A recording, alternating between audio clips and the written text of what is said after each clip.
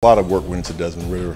Last 2 years, we all watched him. His great command, his great poise, leadership, arm strength, size, athletic ability, and what he did for that Cincinnati Bearcat team was something special. So when you saw that culmination of their season this year, we knew we had a special QB. Yeah, I think it gives the team confidence. He knows what it takes to win.